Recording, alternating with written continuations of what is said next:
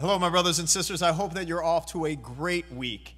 I wanted to offer you a little reminder from this past weekend's liturgy. From St. Paul to the Romans, chapter 12, we heard him urging us, saying, brothers and sisters, by the mercies of God, offer your bodies as a living sacrifice, holy and pleasing to God, your spiritual worship. Do not conform yourself to this age, but be transformed by the renewal of your mind.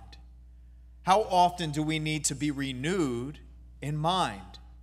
In our thoughts that may be so centered on ourselves or on how we feel and what is in our circles of what surrounds us and causes us angst or struggle or anger. It's important to elevate our minds, to be renewed by the transformation of the mind that perceives heaven. I thirst for you, my God, right? Our minds must be rooted in heaven so that our minds may not be compromised in the chaos of the world. As we look to the gospel passage this past weekend, remember, it was Peter whose mind was so associated with the world that he didn't want to see Jesus come to a point of suffering, even suffering to the point of death. He didn't want his Savior, Jesus, to suffer torment under the cross and ultimately die by crucifixion. Yet that makes sense, right? We can empathize with that.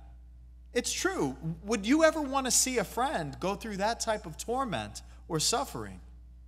In truth, the cross can become a true catalyst for more.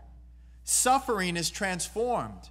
Human suffering is redeemed and uplifted in our midst in the person of Jesus Christ. Let your minds be transformed so that you may see the opportunity of suffering in order to truly lift up your mind to what suffering can accomplish, namely our salvation in and through Jesus Christ our Lord. I hope that you continue to have a beautiful week and stay ever focused in mind and heart on the heaven that awaits us in the mercy of God. God bless.